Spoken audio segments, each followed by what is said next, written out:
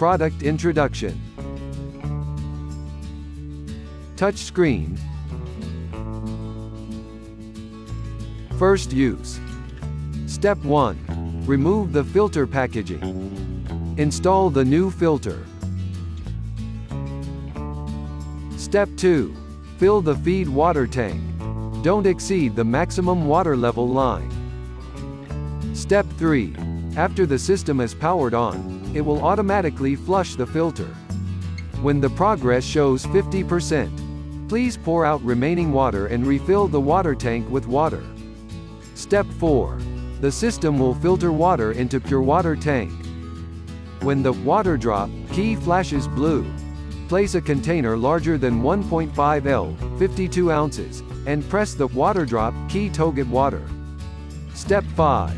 When pure water tank indicator _ lights on, please repeat the above step 4 again until the flushing of the 2 feed water tanks are completed, or the progress shows 100%. This step takes about 20 minutes in total, and it can be drunk normally after completion.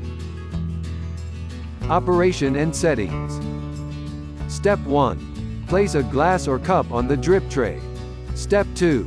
Press the Waterdrop to wake up the screen, and press the key to select your desired water volume. Favorite mode settings. Press the Waterdrop key to wake up the screen. Hold the key 2 seconds to select your desired volume.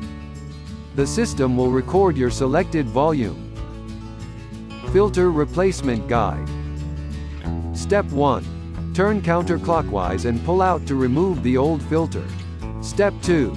Remove the filter package and rotate the new filter clockwise and push downwards to the lock. Step 3. Hold the Waterdrop key for 5 seconds for filter reset. Step 4. Follow the screen display for flushing operation.